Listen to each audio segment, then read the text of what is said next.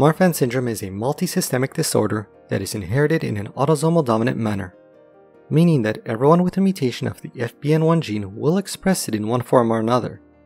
However, because of something known as variable expressivity, the manifestations will not be expressed to the same extent in every individual, even within the same family. As you will see, not all of the facial features of Marfan syndrome are present in this image of President Lincoln.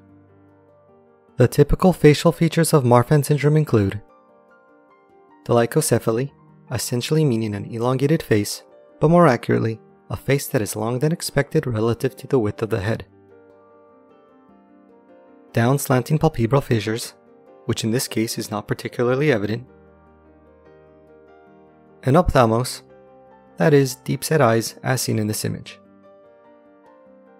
Malar hypoplasia, meaning flat cheekbones. And retrognathia, a posteriorly positioned jaw, which again is not visible in this example. There are many other features of Marfan syndrome, and again, not all features are present in every affected individual. For a description of other findings, please check out some of the other videos and playlists on our channel. I hope you found this lecture to be helpful and worth your time. Please feel free and very welcome to leave a comment or suggestion below. And if you like this video, please hit subscribe and check out some of the other videos in this channel.